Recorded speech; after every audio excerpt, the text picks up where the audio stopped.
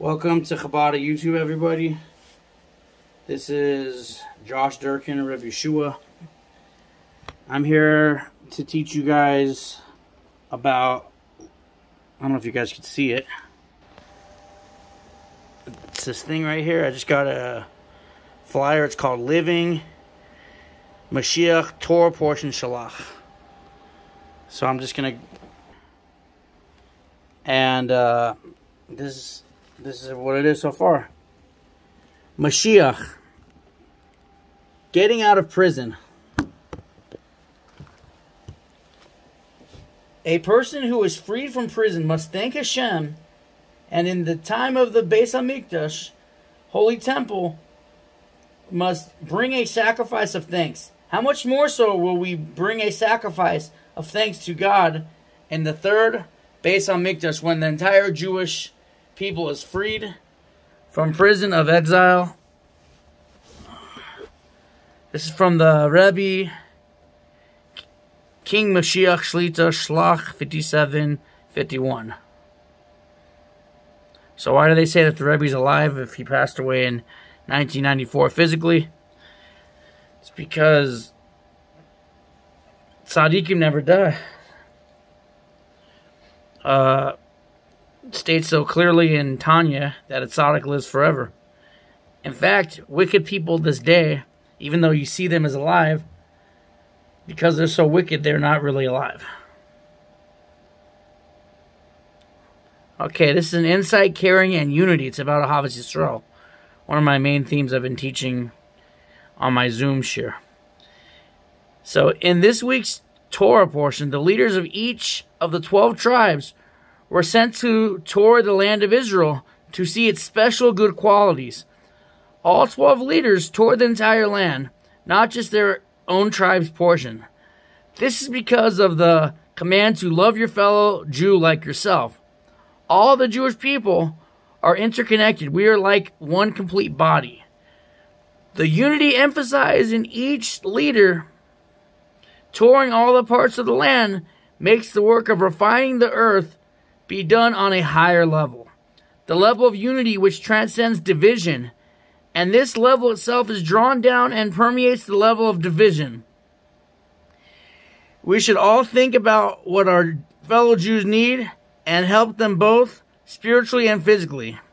So this is what the Lubavitcher Rebbe King Mashiach Shlita says in Parsha Shalach 5791, 1991. Of that year, I believe it was said, I will show you wonders. See, it was a year there was a lot of emunah, a lot of belief that Mashiach was going to be revealed literally that year. And the final stages. I mean, don't get me wrong, we are getting a lot closer. Guidance. Help the place where you are. So this is from the Igros Kodesh. Igros Kodesh is a book that people write to the Rebbe. Back in the days, obviously, it was originally that people would write to the Rebbe and he would respond back to them on advice on what they should do. Nowadays, after Gimel Tammuz, the third day of the month of Tammuz, since the Rebbe's physical passing, people write in the book. And since the Rebbe isn't dead and actually still alive, you people still get answers relevant to the question they're asking. So in response to someone who asked if he should go now to the land of Israel, in my opinion, since you are in a country that recently several God-fearing people came there recently, in addition to those who lived there before, and since no one knows clearly the higher intention in a person being in a certain place, because the steps of man are led only by God. So you should not abandon your place, and you should influence your surroundings in the appropriate way to strengthen them in Torah mitzvos and warm them up with Jewish warmth. And God, blessed be He, shall give you long and good life to illuminate your surroundings, and with adding in candle is a is a mitzvah and Torah is light. So you should add in light, you should add in Torah and mitzvahs, and that illuminates the world around you. And the luminary of the Torah, which is the teachings of Chassidus and its ways and customs. Even for one good action, it's known what is written in chapter 25, Perek Chaveh, that when doing a mitzvah, whichever one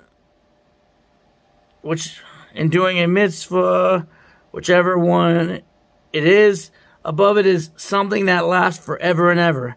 And it is also known, the saying of the Baal Shem Tov, that we heard many times from my revered father-in-law, the Rebbe, that a soul descends below and it is enclosed several decades in a Jewish body in order to do a favor for a Jew physically or spiritually.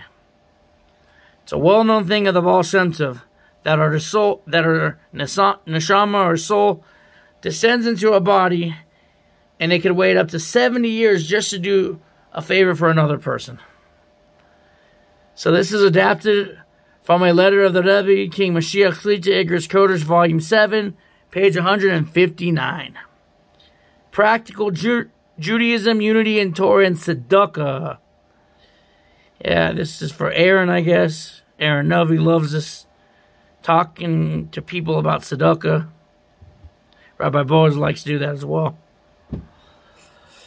Give tzedakah on behalf of others. There are those who are very wealthy and give tzedakah on behalf of the Jewish people. 1 or a few cents on behalf of each Jew. Many more people should follow their example. You know, I go to 770 and I daven the Rebbe's minyan. Well, I did it many years ago, or even last year. Last year before I came here in Colorado. And there's a Jew for many, many, many years. Every Rebbe's minyan, he has a whole stack of nickels, and people go up to him before davening, and he gives them a nickel in order for them to give tzedakah before davening. So he may only give a nickel, but if you count the thousands of Jews that he's giving a nickel to every day, that's a lot of tzedakah. And he gets the merit of giving to give to others so they can give as well. This is what it's talking about, I believe. Very special. It's a very special level of tzedakah. Learn Torah with others. Teach many students. Teach all students. See, that's like a spiritual tzedakah. The rabbis that are going out of their way and teaching another person's Torah and Chassidus, Torah mitzvahs and the like, they're giving you spiritual tzedakah. Study the daily section of the Rambams. Rabbi Maimonides' book of Jewish law according to the cycle that you learn. Why does it say according to the cycle that you learn? Because people are on different levels. Some people are really beginners and don't have a lot of time or whatever excuse it is that they have. And they learn for like a minute of Rambam, Sefer Mitzvahs. Then there are people that have a lot of time and do 3 chapters of Rambam a day. But then the reason someone would do 1 chapter over 3 is they don't have a lot of time, or maybe they want to really go through that 1 chapter and be a master over that 1 chapter. So it's better to do one thing and be a master over than to do it not so great and quickly strum through the 3 chapters. I don't know, it depends on what you hold by. Ask your mashpia, your rabbi, and he'll tell you what you should do according to your level. And the last thing he says here is, spread the well springs of Chassidus outward. Chassidus is the esoteric, hidden part of the Torah, which unites the hidden aspect of the Jewish people to the hidden... Alright, I just repeated myself. It's the hidden aspect of the Jewish people to the hidden aspect of God.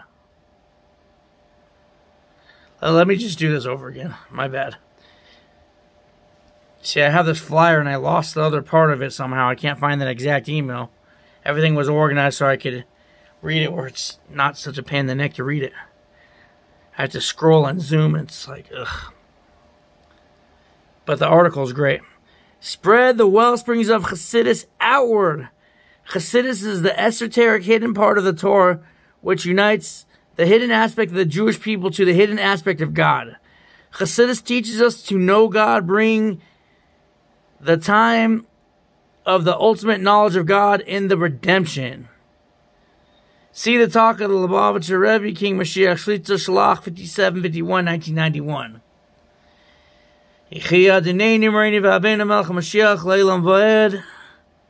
Then it says right here, Lule Nishmas Rachel Basara, Yehudis Bas Rachel, Reuven ben Esther, Rachel Bas Miriam, Shlomo ben Rachel, Yitzchak ben Rachel, Eliyahu ben Frida, Rafua Shlema for Chaya Sarah Basara Mashiach now. May everybody have a good Shabbos.